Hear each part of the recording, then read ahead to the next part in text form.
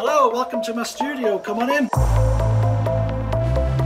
So Bob, who's your favourite artist from history? My favourite artist is Robert Crumb.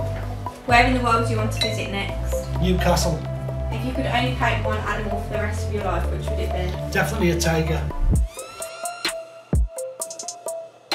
What's your favourite non-art related thing in the studio? My favourite at the minute is my squirrel Struan. He was given to me by a client in Colchester. I did a show, he came up to me and said he loved my work and presented me with this squirrel, Struan. When was your first piece of art published? The first piece of art was published in 1978. I was aged 5. My pet dog Sam. And where can we find out more? You can find out more about my artwork at Castle Fine Arts YouTube channel.